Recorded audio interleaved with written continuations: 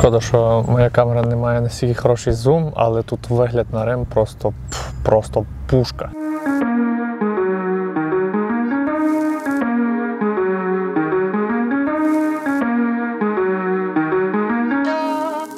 І це те саме місце, де Рим у вас як на долоні. Вілла Альдобрандіні, яка відкривається один раз на рік. Кафедральний собор святого Петра. Багато цікавої архітектури, кафешок. Коротше, всього, що бажає душа туриста.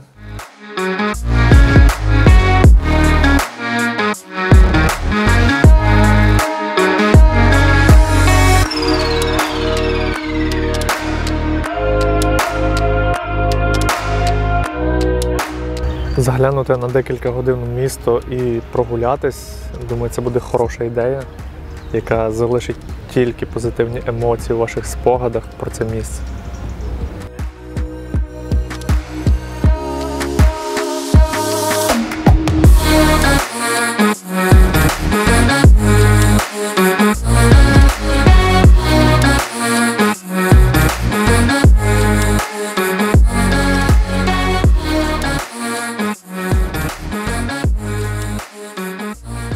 А ізюминка таких маленьких містечок – це ось такі будинки, які виділяються на загальному плані.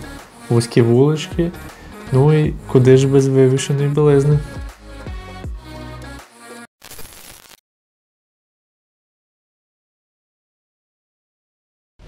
Ви знаєте, відвідавши це містечко, розумієш, що Рим – це дійсно мурашник. Постійно хтось кудись спішить, постійно хтось чимось незадоволений. А відвідавши це містечко, розумієш, що тут дійсно гармонія. Як на мене, місто, в якому варто прожити деякий час і просочитися їхньою атмосферою. Щодо плюсів, тут чисто, повітря не забруднене, тихо, дуже красиві краєвиди, ну і власне вино, яке називається Frascati.